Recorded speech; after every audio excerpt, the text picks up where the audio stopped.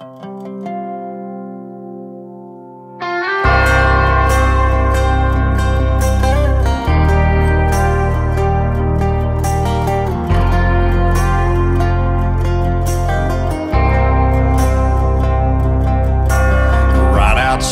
of this one church town, there's a go. Hey everybody, this is Ruby and Daddy.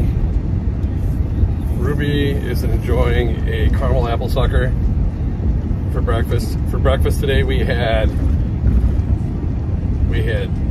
bear meat, which was delicious. We had coffee, and what else did you have, Rubes?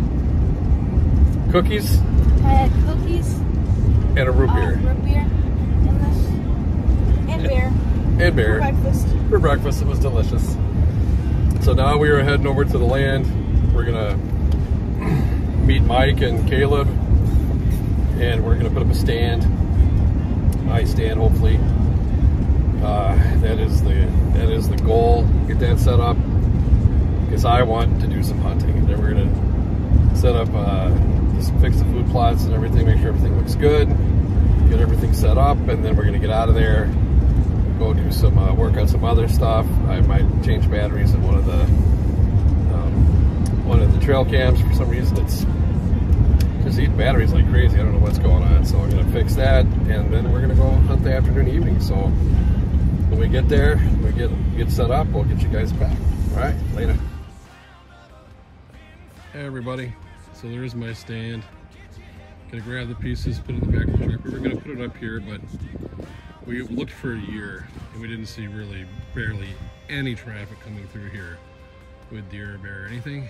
But that's a perfect tree overlooking a big, you can't see it here, but on the back side there it's open, and that would have been beautiful, perfect, but just nothing.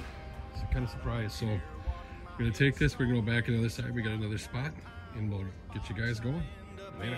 When it's my time, lay me 6 feet deep in God's country. Hey everybody, so we got halfway down the path. This wasn't like this the other day, and a tree had just fallen since the last time we were here, blocking our path. So we're see if we can get a chainsaw just to cut this out. We got the rest of the path cleared. Cross your fingers. Yeah. Hey everybody, I didn't show you the mess that we just had to do. It took an hour and a half to cut all those trees up from the path. We're finally here at I put my stand up, and I feel like I want to pass out, but hey, that's how it goes.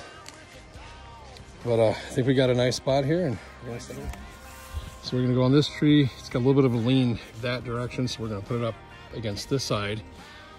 So then this will all be opened up when the green's gone. I have some nice shooting lanes, and I'll be hidden from these trees back here a little bit, so that's actually good. Be good. Yeah. Yes. All right, guys. Okay, guys, we're getting there. Now we're putting on the railings. We got the ladder done. Then we got to stand it up, secure the midsection, and then strap it to the tree. Sure.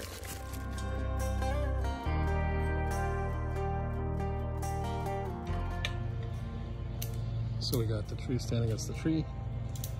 Mike has secured it through here and strap on the base of the stand, and now we strap it in the middle of the stand, and we'll do the top. And we'll make sure that this is on good. Hey everybody. So my tree stand is now right up over there. Nice and secure. I wanted to do it forever. And so I have supposed to have like 2 gallons of corn. I don't really have, maybe a gallon out. I'm gonna do more.